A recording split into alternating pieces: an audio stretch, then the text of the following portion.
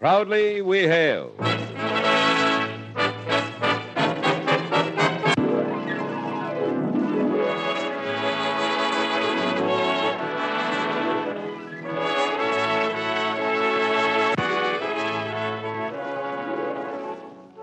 From New York City, where the American stage begins, here is another program with a cast of outstanding players.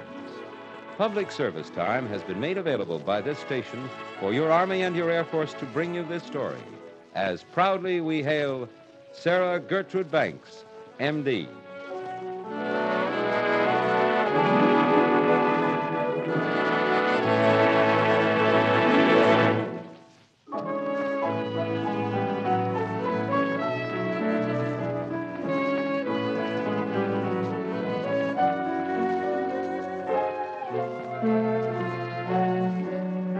Today's story will begin in just a moment. But first, Young woman, there's an exciting future for you in Air Force Blue. Yes, today the WAF, Women in the Air Force, urgently need qualified young women between the ages of 18 and 34. Serve in an important job in an interesting place. Become a part of the Air Force team.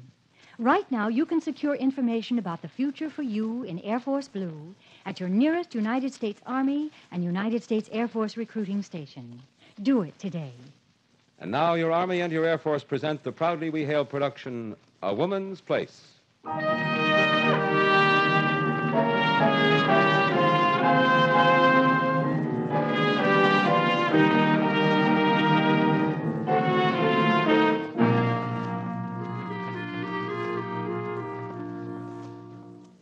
Our story is about a pioneer, not the kind that shoots her way out of Indian ambush, but rather one who clears a path through the wilderness of prejudice.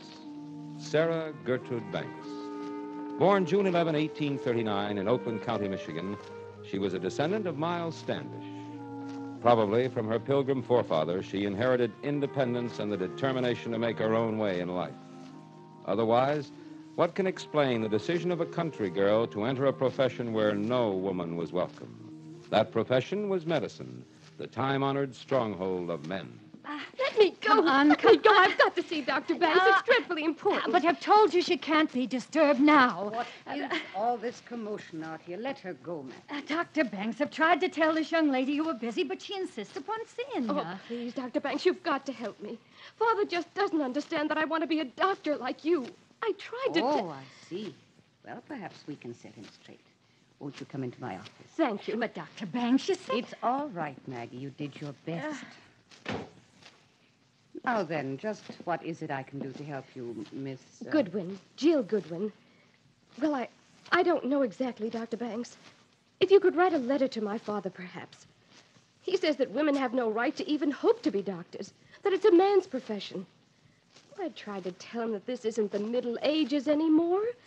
After all, this is 1916. But he just won't listen. He says a woman's place... is in the home. Yes, I've heard that all my life. But that didn't stop you, and now you're famous.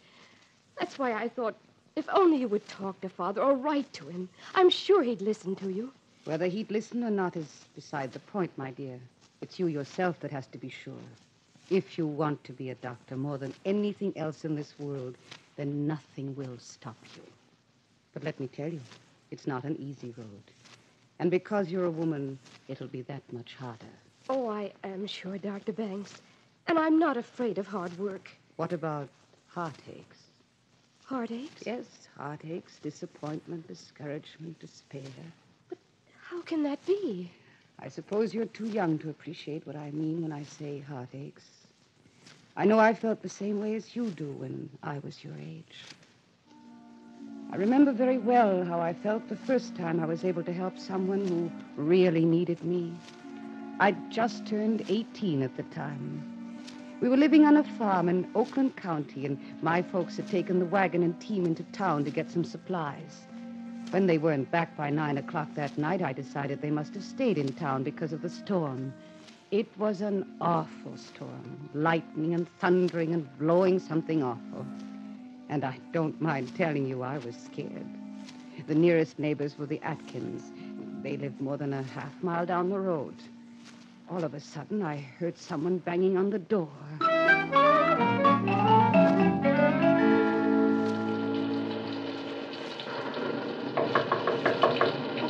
heavens, who could that be at this time of night? It's such a night. Well, I guess I better answer. Who's there? It's me, Tommy. Tommy Atkins. Tommy, what are you doing here? And look at you. You're soaking wet and just covered with mud. Here, come in and let me close the door. I ran all the way. What's the matter, Tommy? Mom is awful sick. Your mother's sick. Yes. The baby wasn't due for another month. And Dad's not home. Where is your dad? He went to town with your folks, and he didn't come home, and Mama got awful sick, and she was crying, and I ran all the way here, and I fell down in the mud. I'm so alone. Ah, Sarah, you must come. Of course I'll come, Tommy. Just let me get my coat.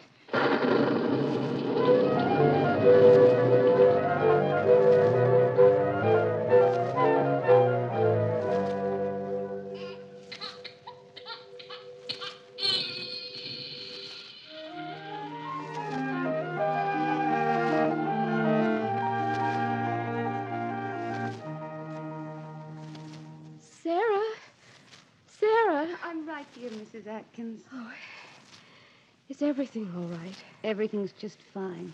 Your brand new son is sleeping soundly in a bed I rigged up near the stove, and Tommy's safe and sound in his own bed. Sarah, I just want to say thank you again, and God bless you for the brave and wonderful girl that you are.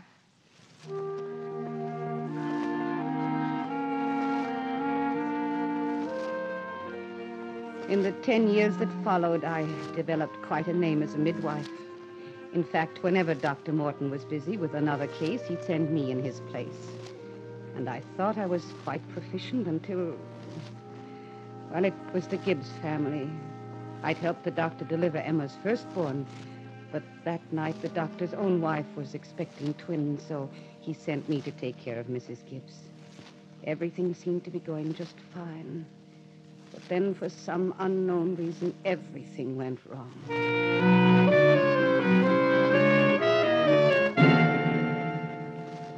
Is it all over, Sarah? What is it, a boy or girl? It's a girl, Frank. Well, that's fine. Now, don't look so disappointed. That's just what Emma and I wanted, a girl. Frank, What is it? She's all right, isn't she? I mean, she isn't crippled or anything. no, the baby's perfectly all right. It's Emma. Emma? Yes, Frank. She's dead. Emma? Dead? Frank, I'm sorry. Frank, you don't know how truly sorry I am. Sorry. Sure. Sure you're sorry. But your being sorry doesn't bring back Emma. Emma's dead, and you don't even know why. Emma, why?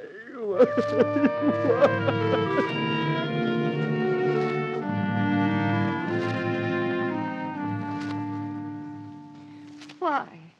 That's what I want to know, Dr. Morton. Why should things like this happen? Women have been having children since the dawn of time, and yet we knew so very little about it. Why? You ask me why, Sarah. I don't know. Sometimes I think, oh, but you're taking this too hard, my dear. Of course, I realize how you feel. It's not easy to see someone in your charge slip away, but those things happen. But, Doctor... Now, don't get the idea that I'm being callous about death. It's just that so often I realize that as a doctor, I am nevertheless only human. My power to control life and death is therefore limited. Limited by the lack of knowledge or the inability of the human mind to comprehend the ways of God. But there's no excuse for lack of knowledge. That's a very good excuse. There are just not enough doctors. What we need are more people like you, Sarah. People who are willing to go to work and find out why these things happen. What difference does it make how willing I am? You're forgetting that I'm a woman. People don't want women doctors. On the contrary, my dear, I am remembering that you're a woman. I'm also remembering an article I read in the newspaper last week. What article? Well, it seems that the politicians we sent to the state legislature in Lansing are beginning to show a little sense. They've just recently passed a law which permits women to become doctors in the state of Michigan. Are you serious? Of course I'm serious. Well, do you realize what this means? I can become a doctor. An honest-to-goodness doctor. Well, I'll be able to hang out my shingle and help people who need Well, I help. admire your determination, Sarah. But let me warn you, it's not going to be easy.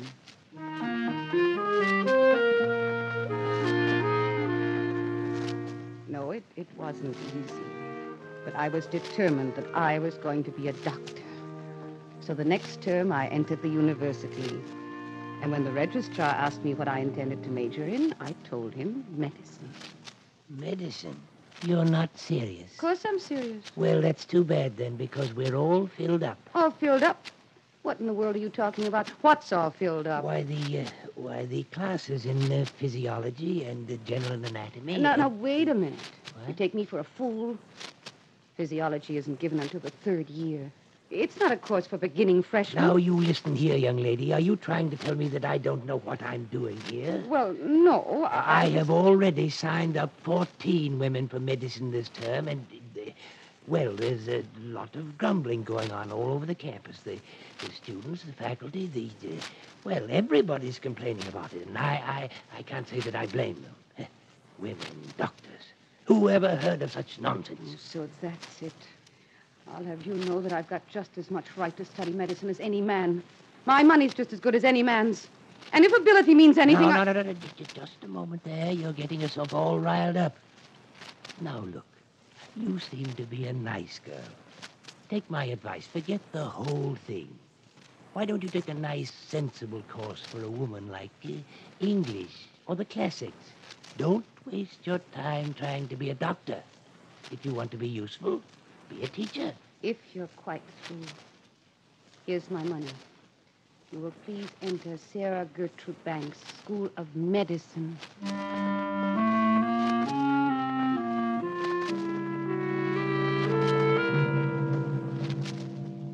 Good afternoon, gentlemen and ladies. As speaking of ladies, I noticed that there seem to be fewer here today than there were yesterday, on which day there were fewer than the day before. I hate to think what will happen to the numbers of our little ladies' auxiliary after the next examination. But though our lady companions provide divertissements, we must not stray too far from the matter at hand. Today, as I mentioned last week, we are to start the actual dissection of the human body. And since all our classes will be given over to this project, it will be necessary for 2 students each period to transport the cadaver from the ice room to the classroom.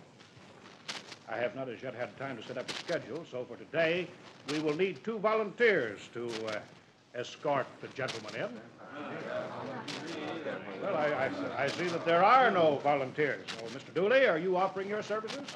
Not exactly, sir, but I do have a suggestion to make, if I may. Yes? I'd like to suggest that, in all fairness, we do it alphabetically. And since Miss Sarah Banks heads the list, she and her lab partner, Miss Gerhardt, could have the first turn. Now, that seems to be a very good suggestion. Miss Banks, does this meet with your approval? I'd be glad to. You, Martha? Martha. I suppose so. All right.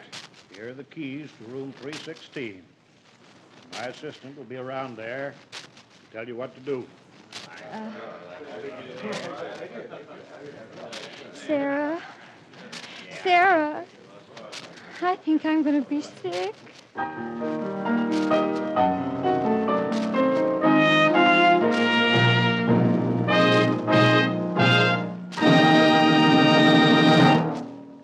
You are listening to the Proudly We Hail production, A Woman's Place. Our story will continue in just a moment after this important message.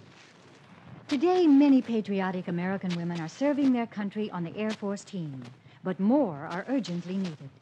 The WAF, Women in the Air Force, is rapidly expanding to keep pace with the growing might of the finest Air Force in the world, and you are needed. If you are between the ages of 18 and 34, you are needed to fill an important job in the service of your country. For full details, visit your United States Army and United States Air Force recruiting station now. You are listening to Proudly We Hail, and now we present the second act of A Woman's Place.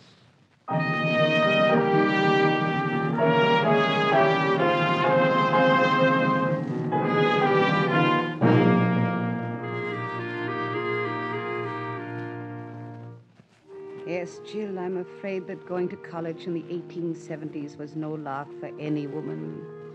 But for the first 17 women who wanted to become doctors, it was even worse. From the start, the faculty and male students as one body were discourteous. They embarrassed the young women at every turn, openly indicated how ill-fitted we were to enter the noble profession. When I volunteered to come into your class for an examination, you didn't tell me there'd be women watching. But, sir, these women are studying to be doctors also. Yeah? Well, I was brought up by God-fearing people, and I say it ain't fitting for a man to be taking off his clothes in front of women. But why can't I escort Miss Banks to the banquet if I want to? This fraternity does not invite women medical students to social functions. We invite only ladies. All right, maybe she was the only one in the class to find the solution. But she broke 4 test tubes doing it. Why don't you go home and hook yourself a rug for your hope chest? Sarah? She'd make a better cadaver than she would a doctor. I don't care what you say. A woman's place is in...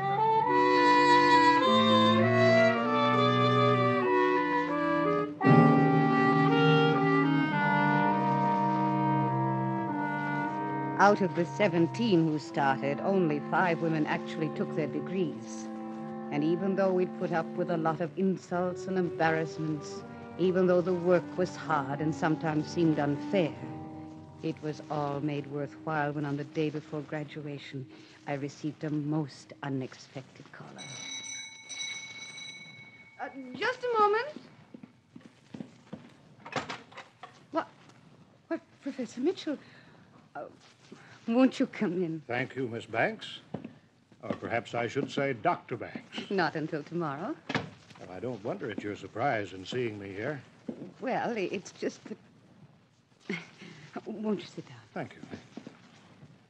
Yes, I'm afraid sometimes we professors, and that includes me, have been a little too quick to criticize and, yes, even humiliate you young ladies. Oh, well, it's not... No, you don't have to pretend. I know well enough what you've had to put up with. The only excuse I have to offer in our defense is that it's taken us a little time to get used to the idea of having potential women doctors in our classes. However, I believe we've learned our lesson. You were very good teachers. I don't believe I follow you. Well, I mean just that we were so set in our ways of thinking that it took a long time before we were willing to admit that you'd make just as good doctors as men would. Had to be proven. We had to be shown. Well, Miss Banks, you've shown us. Why, thank you. I don't know what to say. You don't have to say anything. Just remember that if at any time you ever need help, please do not hesitate to come to me. I mean that now. No matter what the trouble is, I feel very badly if I didn't have the opportunity to help you out of it. All right, Professor Mitchell. I promise. But tell me, what exactly do you intend to do now? Are you going to open an office in town here? No, I've decided to go to Ypsilanti to practice.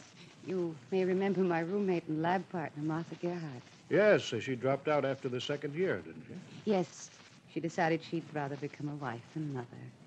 Anyway, when she married, they moved to Ypsilanti. And she writes there is a crying need for doctors in that community. Well, the people of Ypsilanti don't know yet what a good doctor they're getting. Thank you again, Professor Mitchell. Actually, I don't know how long I'll stay there. I'm really interested in someday opening a clinic especially for women. Well, that's a very worthy goal. Wherever you go, Miss Banks, the best of luck to you. As I said before, if you ever need help, just let me know.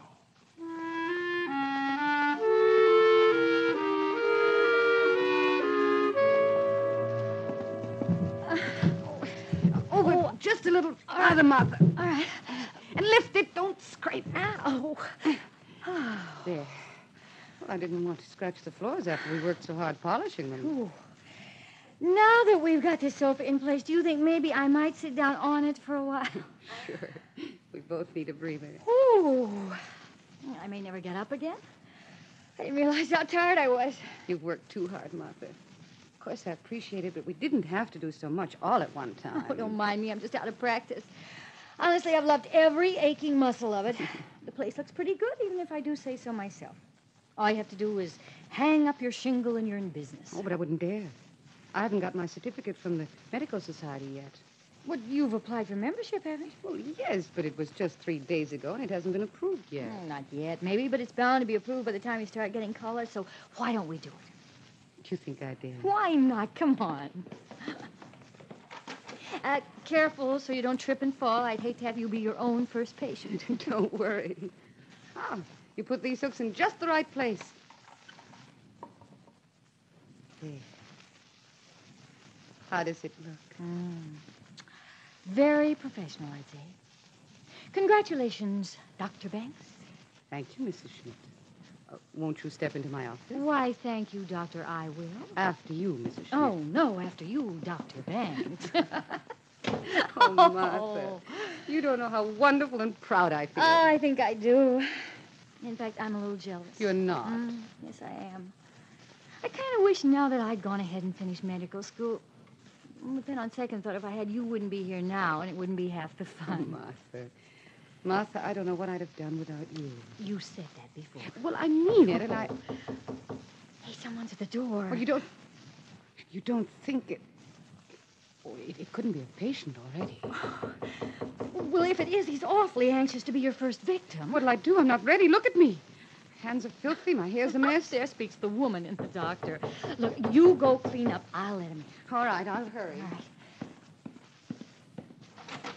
right. Yes, sir, may I help you? Miss Sarah Banks? Oh, no, I'm Mrs. Schmidt. Dr. Banks is here, but she's busy at the moment. If you care to step in and wait, she'll be able to take care of you in just a little while. Yes, I'll come in, but I'm not here as a patient. I should say not. Oh? Well, then what... My name is Gridley, Dr. Charles Gridley, and I've just come from a meeting of the Medical Society. Oh, I see. Won't you sit down? Yes. All right, thank you. Sarah, Dr. Gridley's here. Dr. Gridley of the Medical Society? Yes, I heard. Good afternoon, Dr. Gridley. Oh, please, stay seated. You must excuse me. I wasn't expecting anyone so soon. That is, we've been busy cleaning up the Yes, place. well, there's no use beating around the bush. Miss Banks, I've come here directly from a meeting of the Medical Society. Then they must have taken action on my application for membership. That's right, Miss Banks, we did. However, I must tell you that your application was turned down. Turned down? Yes, the society voted unanimously to reject all applications from women doctors. You understand, there's nothing personal in this. It's just that yours was the first one we've had from a woman, and the society agreed that they would not permit women to practice medicine in this community. Ever. But, Doctor... Good day, Miss Banks. I have other things to attend to. And you'd better take down your shingle. It's a lie. Oh, Sarah. I'm so mad. I thought that was all behind me. I guess we should have realized then how it would be. It's just not right. And if this Dr. Gridley thinks I'm going to take this lying down, he's got another think coming. But what can you do, Sarah? You can't practice here without their sanction. I know that. But I intend to get their sanction, even if it's against their will. They're just trying to bully their way through this whole thing, but it won't work. The state of Michigan passed a law allowing women to practice medicine, and I'm going to see to it that that law sticks.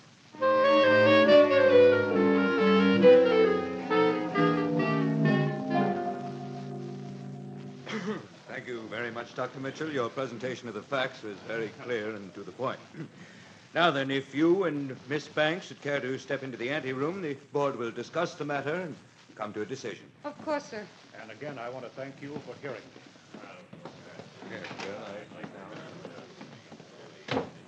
Well, you think I painted a clear enough picture? I should say you did. Times I had difficulty believing it was me you were talking about. You're just being a woman. Put your feminine emotions away and rely on your faith in yourself as a doctor. Yes, that is good advice. But I just can't help being worried. Do you think that... Would you care to step back into the room now? The board has reached a decision. Oh, thank you. Please, God, make it be the right decision. Miss Banks, in view of the testimony given by Professor Mitchell this afternoon, the board has decided that a woman with your qualifications has a definite place in the world of medicine. We've decided to make you a full-fledged member of the Michigan Medical Society. Oh, thank you. Thank you very much. From this day forward, no one will ever be able to dispute your right to practice medicine in this state. And furthermore, Miss Banks, if it's all right with you, we would like to appoint you to the post of resident physician of the Women's Hospital and Foundling Home in Detroit. A position we feel sure you'll be able to fill very capably. What do you say to that, Dr. Banks? Well, maybe it isn't very doctorly, sir, but I think I'm going to cry.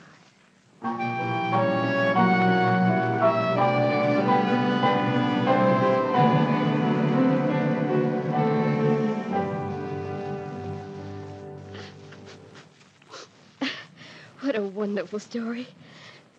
Oh, Dr. Banks, I think you're the most admirable woman I've ever met. I'm very grateful for this opportunity, and I'm truly sorry for the way I burst into the reception room and begged for help. What a child I was. Jill Goodwin, you were not childish. You had the courage to do what you saw you had to do. Such determination won't do you any harm in medical school. Oh, and before I forget, I want you to write me occasionally when you get there. I'd love to write you. But please go on. What about the Foundling Hospital? I think I've done enough talking. It's time I wrote that letter to your father. Thank you, Dr. Banks. But that won't be necessary.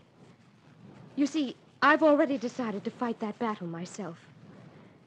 After hearing your story, if I can't persuade my father by myself, but there is no if, I will persuade him.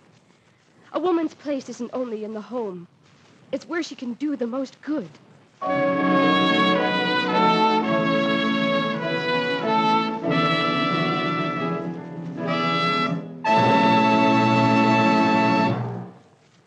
Young woman, there's a future for you in Air Force Blue. Yes, an important future in the exciting places of the world.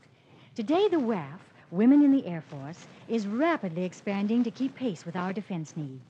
If you're between the ages of 18 and 34 and can qualify, the WAF needs you. America needs you. You will be trained to do an interesting job, a job vital to the needs of our country. For full details about a future for you in Air Force Blue, visit your local United States Army and United States Air Force recruiting station today.